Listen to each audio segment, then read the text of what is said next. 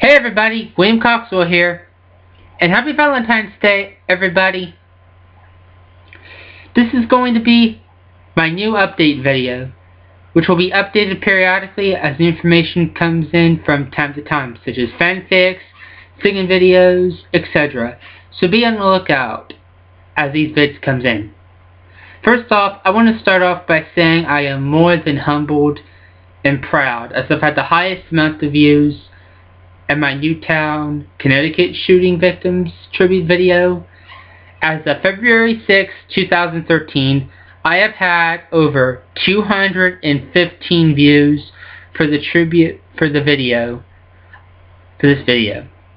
I am asking everyone to please continue to keep sending your love and prayers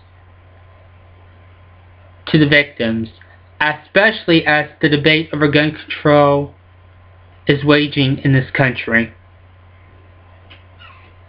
After a month's absence from doing singing videos, I will be getting back to it. I'm not going to give too much away. I can tell you, however, that I'm going to do a good number of tributes, including a tribute to a very famous Disney legend whose birthday is coming up. A tribute to a man whose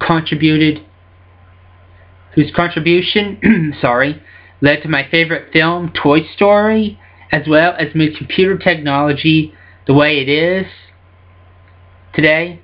If it wasn't for him, well, let's just say the world would be in a very sorry state. Well, but there's one last thing to do before I wrap things up. I'm sure as everybody who is a Star Trek fan knows that J.J. Abrams has released his trailer as well as a sneak preview to the sequel of his Star Trek film, which is called Into Darkness. In anticipation for the new film, I have made a series of Star Trek challenges combining with the alternate history. I have made a series of Star Trek alternate history challenges based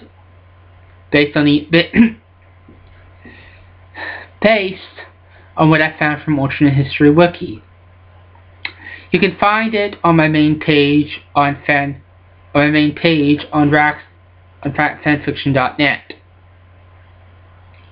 And before you ask, my previous challenge for my Dead Moon Circus Challenge is still open.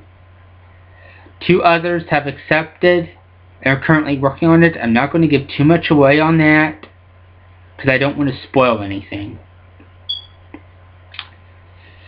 Well, that about does it for me. Please subscribe to my YouTube channel and please continue to support my videos. Thanks, and happy Valentine's Day, everybody.